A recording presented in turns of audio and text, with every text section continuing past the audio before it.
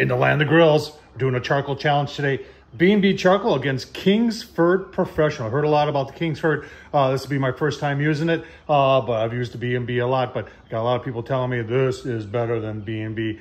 We're going to find out today. I'm going to show you what the two of them cost. We're going to take a look at, you know, how much they cost per pound.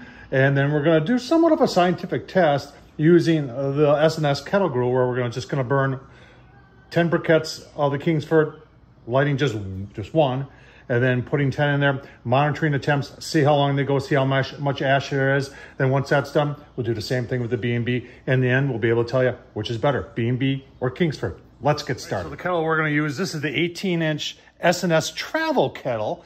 And you're saying, Tom, why'd you pick this one? This one is, don't use it much, but what I like about it is that we're going to use the S&S charcoal basket. And on the inside, compared to the Jumbo Joe, it's got a lot more airflow on the inside. And I just think it'll work better for this test today. And every time we do it, we're going to set it up exactly the same. We're going to have our charcoal in here. We're going to have it somewhat centered. We're going to light just one with a torch. And I'm going to be specific how I do that too.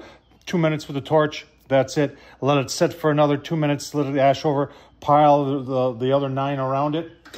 We're going to leave the vent right open on the bottom. We're going to put the vent opposite of it, and we're going to monitor the temperatures right there. Let you know what the hottest is, and then we're going to see how long they burn and approximately who's got more ash. So super simple that way. Let's take a closer, while we get the first stuff going here, we'll take a closer look at the charcoal itself. All right, so let's take a look at the bags themselves and what they're telling you on it. You've got the, you know, Kingsford has many different types. They actually have a long-lasting one in the professional series also. B&B's only got this one when it comes to briquettes, and they are talking about it's made from oak lump and no chemical additives or fillers. And I don't know what it means when they say made naturally, but this is a 17.6 pound bag. We got 12 pounds here in the Kingsford. Let's see, it doesn't really say what the Kingsford is made out of, except that it's made from 100% natural ingredients. We'll take a look at the back of the bag. Back of the bag on the B&B talks about it burns hotter, longer, cleaner, and it looks like it's great for everything. 100% all natural charcoal briquettes. Looking at the Kingsford here, I'm still trying to see what kind of wood it's made out of, and they're really not saying much here that, you know, other than it's made with all natural ingredients. Not really saying. Maybe their website says something. We'll go to kingsford.com. You should have something there. And all you got is this one paragraph here. USA, 100% natural ingredients and premium wood char. So they're really not saying what kind of wood it's made out of. You go through here, and it's supposed to be their low ash, great for Kamado cooking, but doesn't say what kind of wood it's made with. Let's check out the B&B site. All right, so on the B&B official site, it talks about how it's made from oak. Oak briquettes, all natural, no chemical, burns hotter, longer, cleaner, available in a variety of sizes. Let's see what we can do about looking at prices here, which I think is going to be difficult because like the Kingsford goes on sale like around holidays and all that, and it's hard to really give an accurate price. But let's take a look. So I'm just going to use walmart.com. I know someone's going to say you can get it cheaper at Lowe's or Home Depot or Ace. It's going to be all over the place. So right now at walmart.com, this is June of 2023, it is going for 30 bucks. They got a 2-pack there. It doesn't make sense unless this is different. It's got yellow on it. For 70 bucks for 18 pounds. We're getting 12 pounds for 30 bucks here. Let's take a look at the B&B. Walmart.com, 17.6 pounds, 17.6 pounds, 10 bucks. And they're even giving, it's 24.9 cents per pound. Let's go back. Did the Kingsford have that? Doesn't tell you how much per pound, but that's 30 bucks. That's 10 bucks. That's 30 bucks for 12 pounds. This is 10 bucks for 17.6 pounds. Holy, that's quite a difference. Let's keep on going. Maybe that stuff is so good that it's worth that. Let's find out. All right, bags are open. On the top, they're mostly, I don't see any issues here. They open just fine. But there is going to be an issue here as to how we do this, because the Kingsford briquettes are definitely smaller and weigh less There's the Kingsford, and there's the B&B.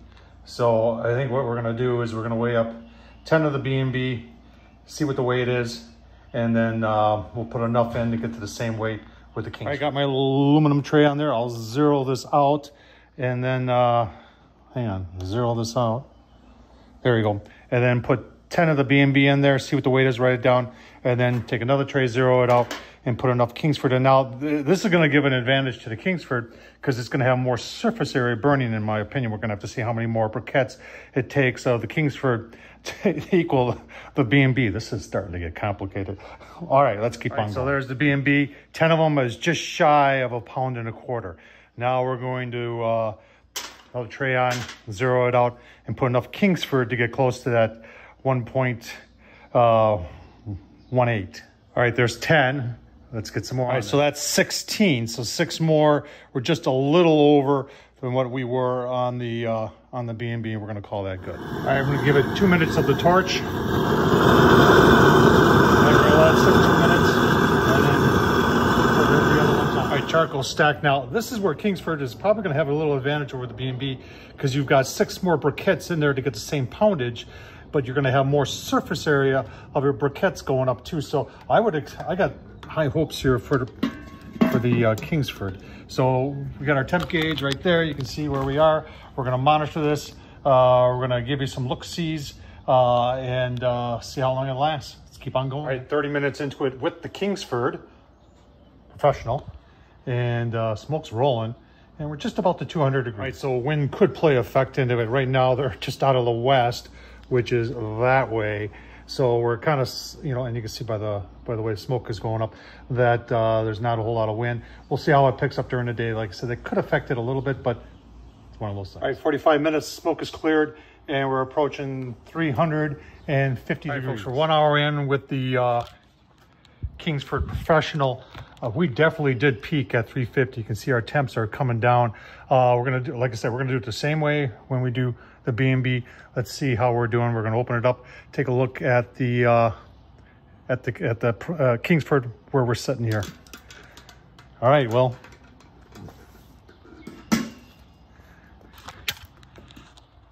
ashing up pretty good. We're gonna run these till they can't go no more. Give you a look-see.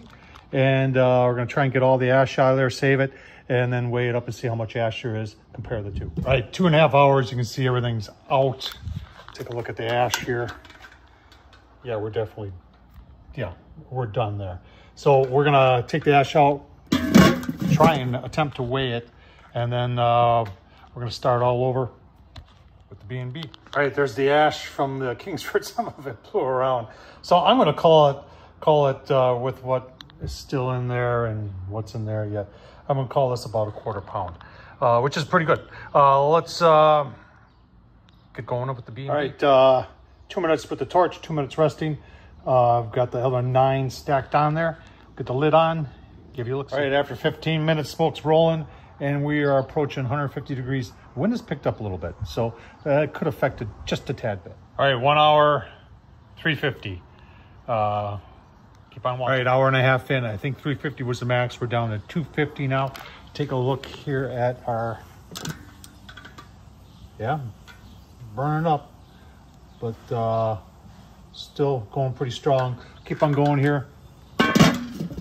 Let you know when it is dead. All right, 2 hours exactly with the B&B, holding about 2.25. All right, 3 hours, 175. I still got a little bit to go there yet. This is pretty impressive. B&B is definitely outperforming that stuff over there. Give you the final time in a couple minutes or an hour. All right, 4 hours B&B, still going. We're gonna give it about a half an hour here. We'll weigh up the ash, just give you a look-see. All right, after 4 hours, there's our ash content. Really similar to what it was with the Kingsford, but the Kingsford didn't go as long as the B&B did. Give you my final thoughts. All right, final thoughts. I tell you what, it's not even close. B&B all the way. The price, hotter, longer, cleaner. Kingsford Professional, didn't do anything. I tell you what, I'm not impressed with that at all. And it was more expensive by a lot other than B&B on Walmart's website. Tom Horsman YouTube. Let me know what you think. Hey, and you know what? If you enjoy this kind of content, be afraid to go down to the super thanks down below. Buy me a cool drink. I'd appreciate it. Thanks for watching, folks.